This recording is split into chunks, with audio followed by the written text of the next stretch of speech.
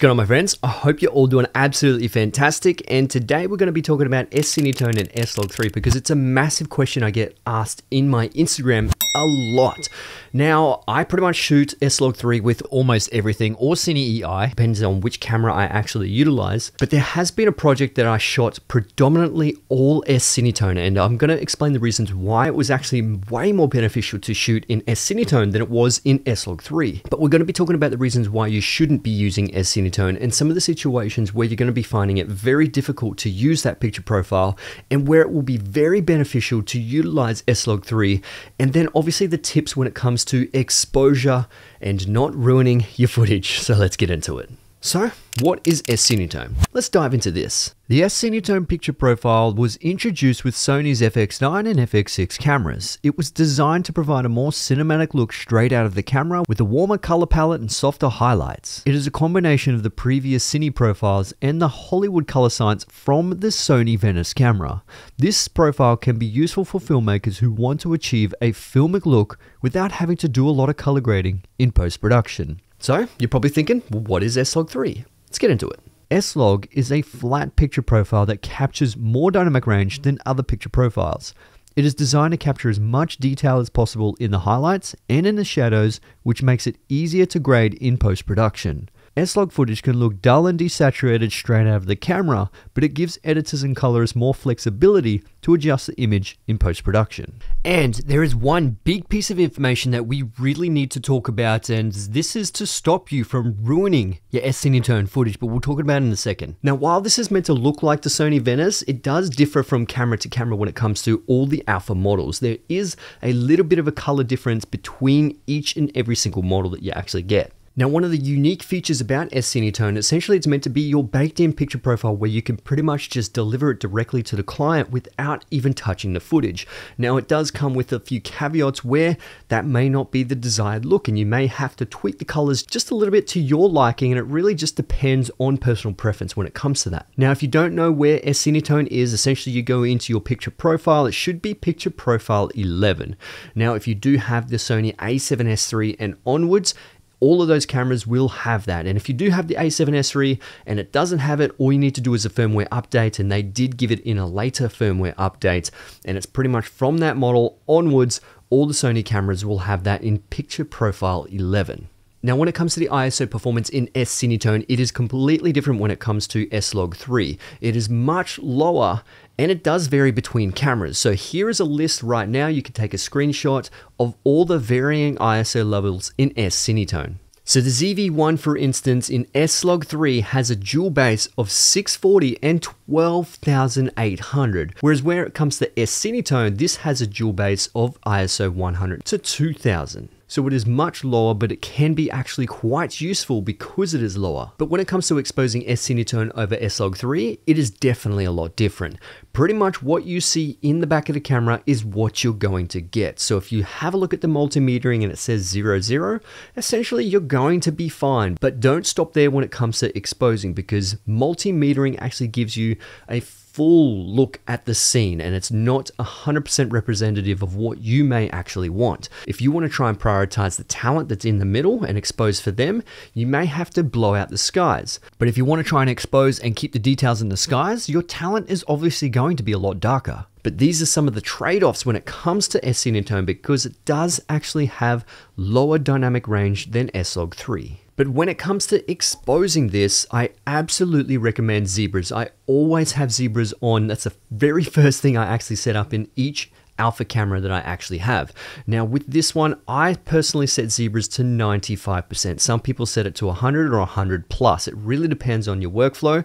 I like to see the zebras at 95%. So essentially, when you reach 95% of exposure, that means you'll see little zebra lines going on the screen. And that's how I know I'm getting quite close to my peaked exposure level. So I can at least allow for a little bit of zebras in the sky if I really want to, maintain the quality in the sky. If the sky is complete zebras, then I know it's most likely blown out.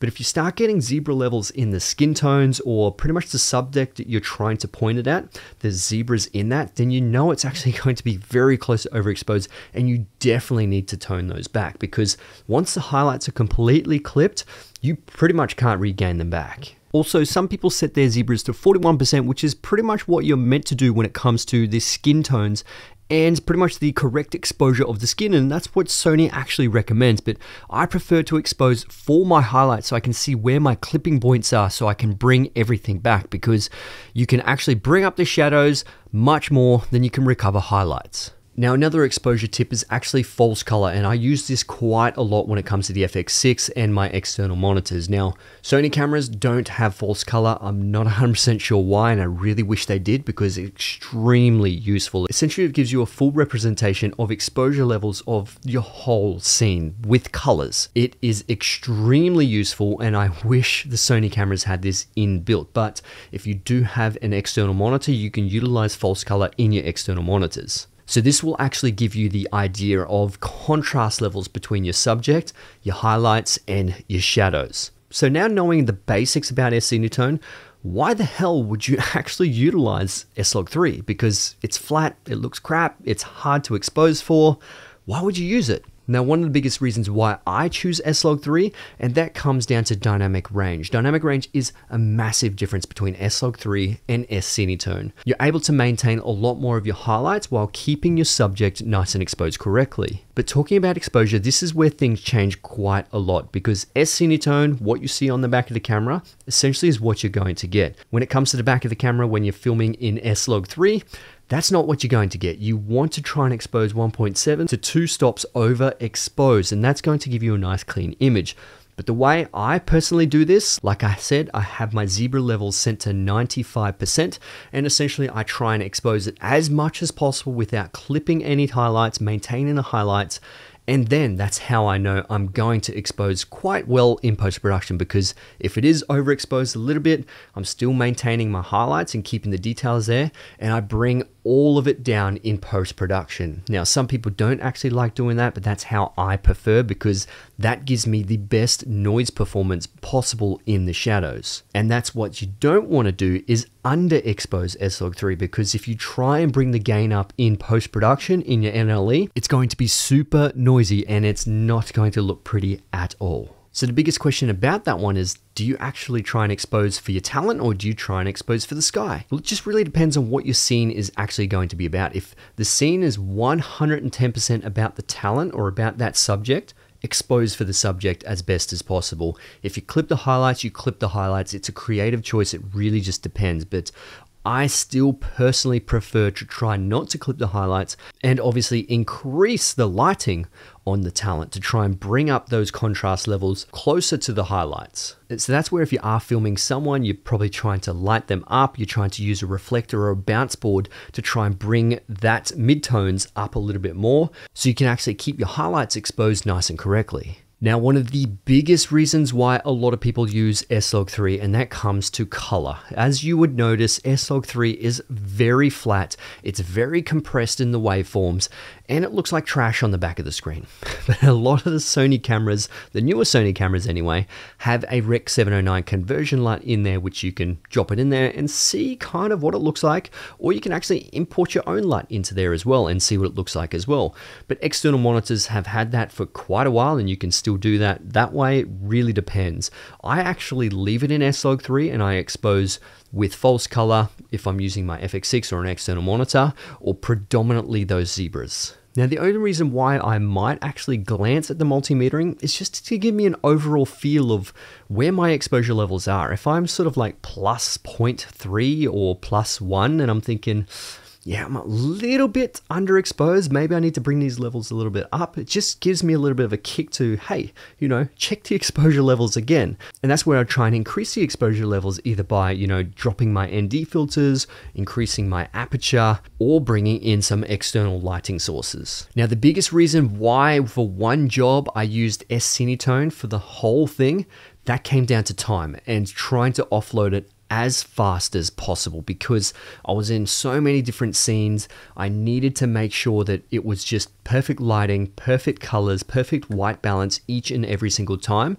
And the person needed that afternoon. It was a corporate thing that needed to be pumped out, and S-Cinetone was the easiest picture profile to do so. So I could just literally go straight home to edit, cut it all together, and flick it to them as fast as possible. I mean, I could easily just exposed it normally, thrown my LUT on there, but sometimes it does take a little bit more to tweak and make it look a little bit more better. So after all that, which one is best for you? What do you use?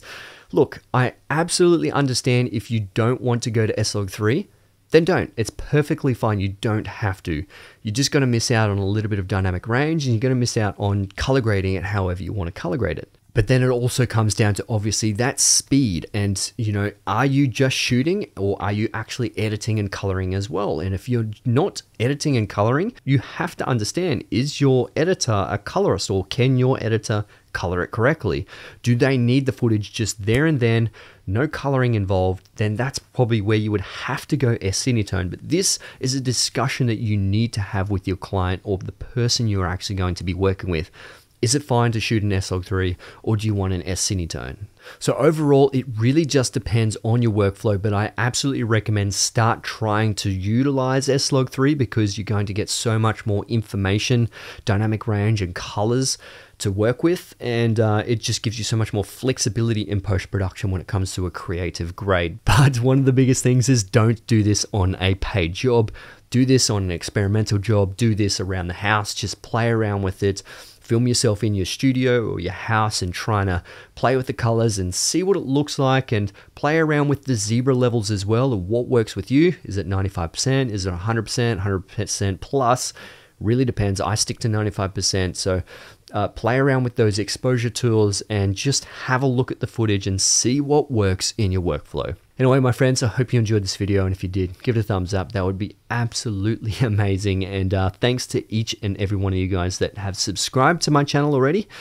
And yeah, we're on our way to 100,000. That would be amazing if I could hit that this year in 2023. But thanks for watching.